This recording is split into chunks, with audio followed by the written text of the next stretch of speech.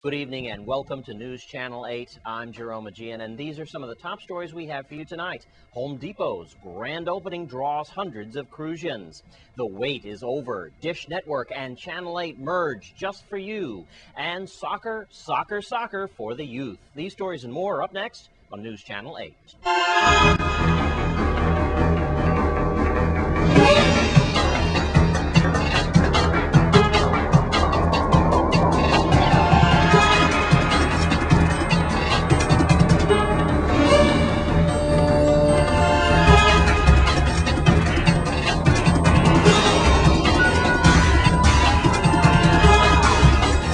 Top story tonight, you could not fit an ant in the parking lot of Home Depot last night. The grand opening was a fantastic success as Governor John DeYoung demonstrates his construction skills. Let's take a look. I asked the question in terms of, I say, Miss Anne-Marie, how is the supplies?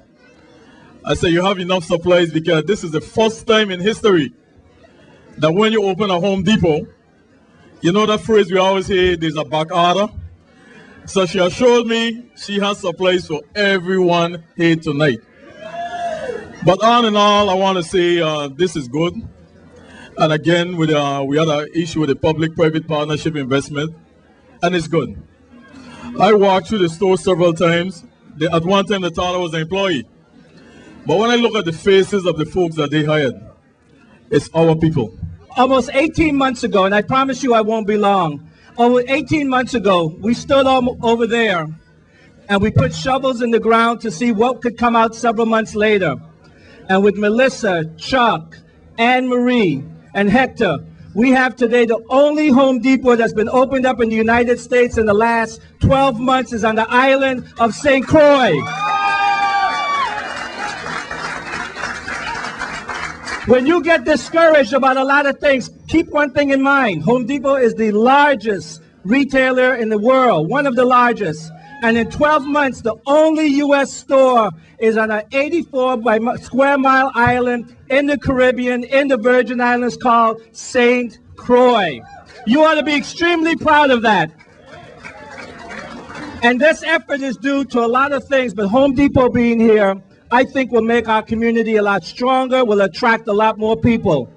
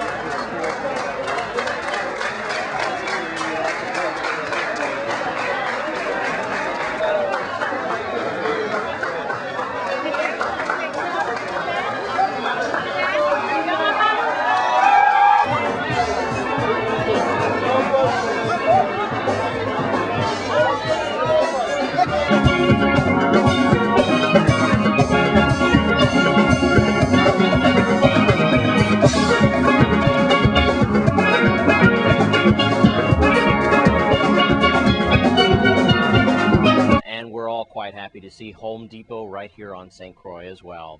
And in other news tonight, a new suspect has graduated to the Virgin Islands Most Wanted list. Here's Melody Rames with more. The Virgin Islands Police Department District of St. Thomas has placed Willis W. Pinney II on the territory's Most Wanted list.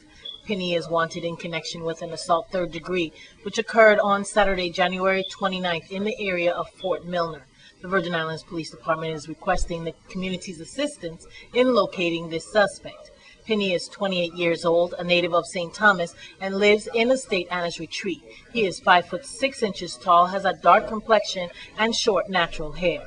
St. Thomas St. John Police Chief Rodney F. Carrad Sr. reminds the public that all wanted suspects should be considered dangerous. The public is advised not to approach the suspect, but to call 911 immediately. Anyone having any information on the whereabouts of Willis W. Pinney II, please call Chief Carrad at 715-5548. The Criminal Investigation Bureau detectives at 714-9806. 714-9844, or you can call Crime Stoppers USVI at 1-800-222-TIPS. Thanks, Melody Rames of the Virgin Islands Police Department. And when we come back from this break, the wait is over. Dish Network is here to save you a lot of money. Stay with us.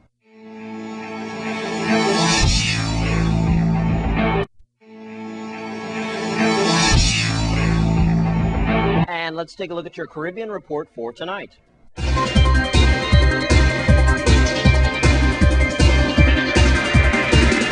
In your Caribbean report tonight, we start in Road Town Tortola, where the Royal Virgin Islands Police Force, in a press release, said they are following several leads into yesterday afternoon's robbery attempt at the Omar Hodge building at Wickham's Cay. News reached the press that two armed men entered the Medicure Ltd main office in Omar Hodge building in Wickham's Cay at around 1 p.m. yesterday afternoon and held persons at gunpoint but left empty-handed.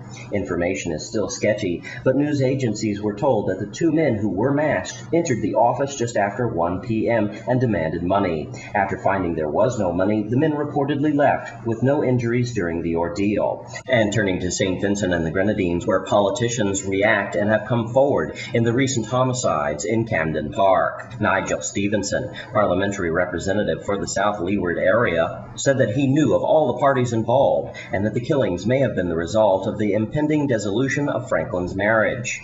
From what he gathered, he knew that the family had domestic problems and that they were actually going to court in the next few days to finalize the divorce. They never made it to that court hearing. And Deputy House Speaker David Brown also spoke of the killings in Camden Park.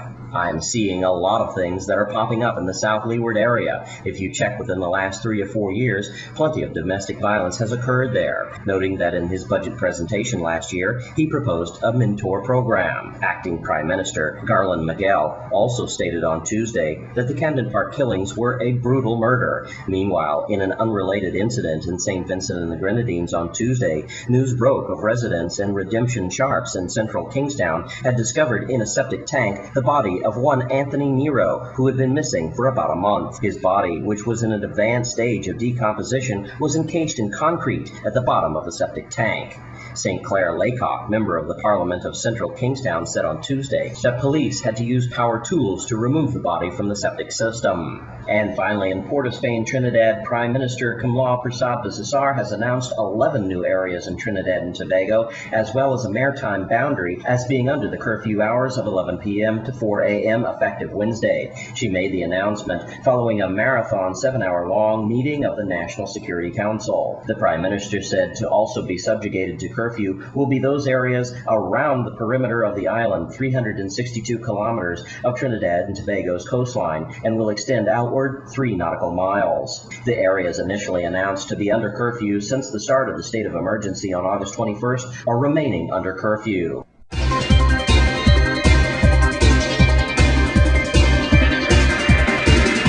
And that's your Caribbean report for tonight. Well, the wait is over. Now you no longer have to pay high prices for just a few channels. News Channel 8's Wes Small files this report on the merge between Channel 8 and Dish Network. Thanks a lot, Jerome. We are in Barron Spot. That's right. I told you Barron Spot Village Mall is really growing. Besides Channel 8 here, Poppy Love with the 90.1 radio station up there, and also Dish Network is here. I want to welcome our partners here. We have Randy Cravey, and also my man Juan. I'm not even going to try his last name. Nenadich. There you go. And he's the chief guy here. But first, we're going to hear from you, Randy. I have to tell you, this is a long time coming. Folks, we've been hearing this for a while. The competitor charging you just oodles of money for hardly, I don't know, just a few stations. Guess what? Safway. It's all over. You don't have to worry about that anymore. Dish is finally here, and the good news is, yes, moi. You're going to be able to see West the Best and News Channel 8 on Dish Network in just a few days, and then we're going to blow it off the top. Randy, Tell me this is no fantasy. Tell me that I'm not dreaming. For $19.99, we could get started? That's correct. $19.99, and we've got, that would include 120 channels. And with certain, we've got high def channels. We've definitely got the most high def channels in St. Croix, and but we've got a wonderful package, an absolutely wonderful package for you. And not only do we offer the programming, the best high def channels, we offer you the best service also. We take a lot of pride in the service that we provide. Wonderful. And so what you can get out of us is professional installation and good quality service after you become our customer. Look how compact this is. Remember all the rumors and the melee about, oh, I can't get a dish, it'll topple over the house and all that. Look at this. Now, Juan is a pretty big guy, but Juan, you know more about the technical thing. These things are light. You know, they almost need no service. You guys are all over this, and you just service everything you sell. Tell them all about it. I know you're going to give us a little something in Spanish, too, my man Juan. Hi to all you. Hola, ¿cómo están? This is the new setup of the antenna we're using, the one that Wes is talking about. With this antenna, there's no need no more to use the 6-footers, the 4-footers. This is only a 30-inch antenna. This is set up at your house, and it will last for the winds of the hurricanes because it can be held on to 85 miles per hour. So you don't have to be the need of going down and going up. You know, you can leave it up for maybe like Maria or Irene, and then you can leave it up. And like my. So what you're saying, Juan, that this is sturdy enough to stand a disaster, right? No, it just goes to only one category, only one category. Now, let's check out the box information and how easy it is once you come in here tomorrow morning. Okay, Wes. This box is a dual tunnel model. With this dual tunnel model, the customer can actually watch 2 TVs with only 1 receiver. So he won't be paying any more for the second TV. It will be free. Like the competition does. Yeah, right. Yeah, right. Sí, como no. Okay, we also have the DVR options. With this DVR, the customer can actually get record whatever they want, watch it whenever they want. If you didn't believe me, maybe you'll believe Mommy and Poppy here. Pop, how you doing? I'm okay. And you came in here because you want to watch. I want to watch Channel 8 at Dish Network.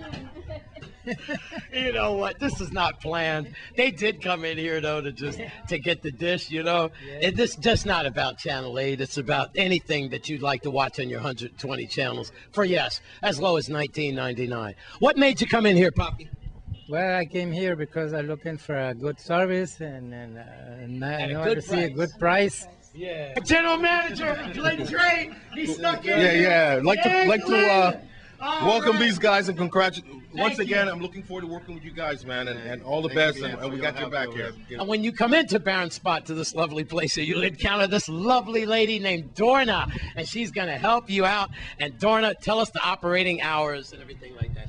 Hi, good evening, everyone. The operating hours is from Monday to Saturday from 7 to 4 o'clock. We're located right underneath Baron Spot, right underneath News Channel 8. The telephone number is 642-1374. And like I said, our operating hours is from Monday to Saturday, 7 to 4. Okay, well said, Dorna. Let's put a wrap. $19.99, 120 channels. I don't have to say anything less. Thank you, guys. Dish Network, Baron Spot Mall. I'm Wes Small for News Channel 8. Thanks, Wes. And yes, we're all very excited about merging with Dish Network. And now it's time to get your pens and papers out for the lottery drawing numbers for tonight. Tonight's lottery drawing, the first winning lottery drawing number is 7344 for $175,000. Second place prize, the winning lottery drawing for tonight is 31562 for $65,000. Third place prize, the winning lottery number drawing for tonight is 33129 for $40,000. And fourth place prize, the winning lottery number tonight for $30,000 is 5456. And in last place, in fifth place tonight, the winning lottery drawing number is 12917 for $20,000. And that's your winning lottery drawing numbers for tonight. We hope you had a winner out there. The next drawing will be September 29th, 2011. When we come back from this break, we've got soccer for you. Stay with us.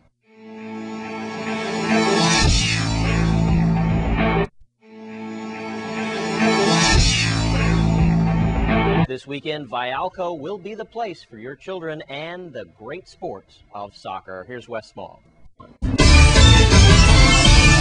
Soccer, soccer, soccer. Goal! All right. I'm here with Tim Williams and Brian Blaska. And once again, we want to thank Renaissance and the use of their facility here at Vialco.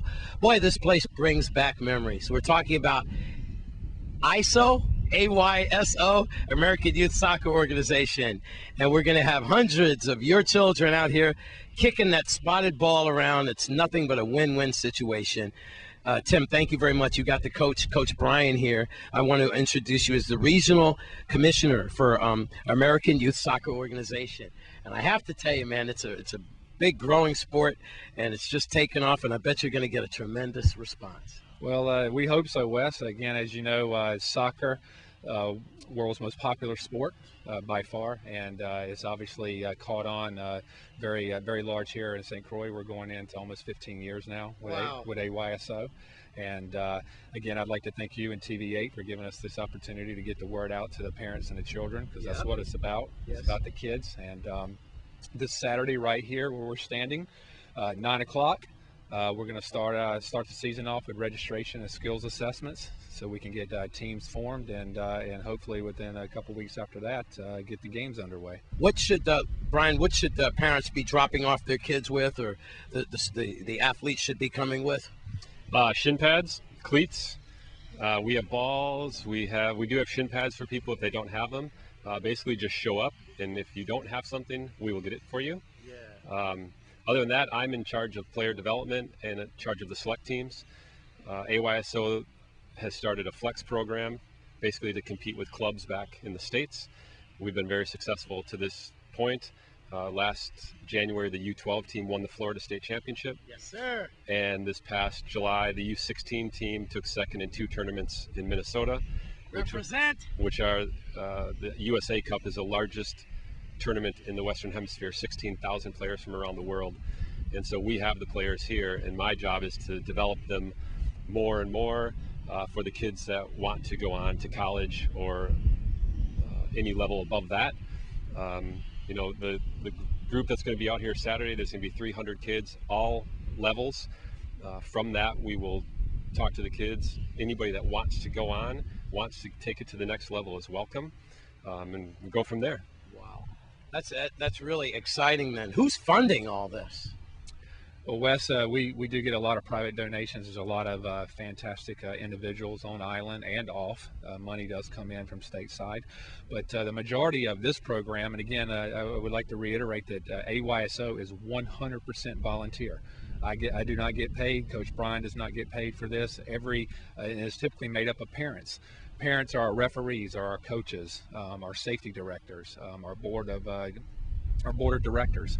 So, and from that, the fee this year is $100. But what that includes in your $100 is 25 weeks of soccer every Saturday. You also, players will receive a full uniform, which includes jerseys, shorts, socks, shin guards, and again, and we do want parents to know that we know there's tough financial times out there, and there's just some money's tight with some families, but we want you to bring your child out here. You need to come see us at the table, and if you can't afford the full 100, we will work with you. And if there are children that can't afford anything, then we will find a scholarship for them so they can be on this field. I normally don't do this, but we're really recruiting. I'm gonna give out my personal cell phone. I already had calls this morning, believe it or not. I couldn't even get out of the radio station and the phone was ringing. I can be reached here on St. Croix at 244-7390. That's 244-7390. Or we urge you, the best place to go is to www.ayso.org. And from the national website, you'll be able to get to St. Croix. Tim and Brian, wings waiting for them in heaven. That makes a big difference in this community. We'll see you here Saturday. Go soccer, soccer, soccer. Bring your shin pads. You know what that's about. All right. I'm Wes Small. Thanks a lot, guys, for News Channel 8.